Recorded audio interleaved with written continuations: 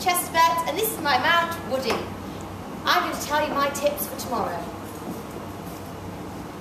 Are you going to ask me what they are? So what's your tip for race 1 for tomorrow? For race 1 tomorrow, I would put to win on Society Pearl and each way on Nearmore. And what about race 2? Race 2, this is your last chance to put your easy 6 on for the day. So I'd probably go for win on Chasing Dreams and each way on Layla's Oasis. And again, this will be your chance to win an easy 6 VW up. So now you need to put all of your easy 6s on before the second race. Here I am on my second ride for the day, Race with the Rhino.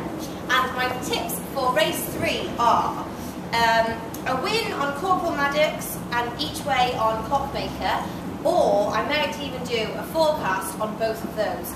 So probably for Corporal Maddox to win and for Clockmaker to come second. And what about race 4?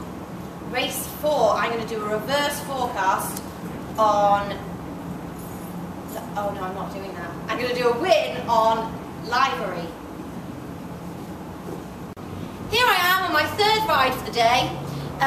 For the next 3 races, I'm just going to let you know the wins I think you should go for.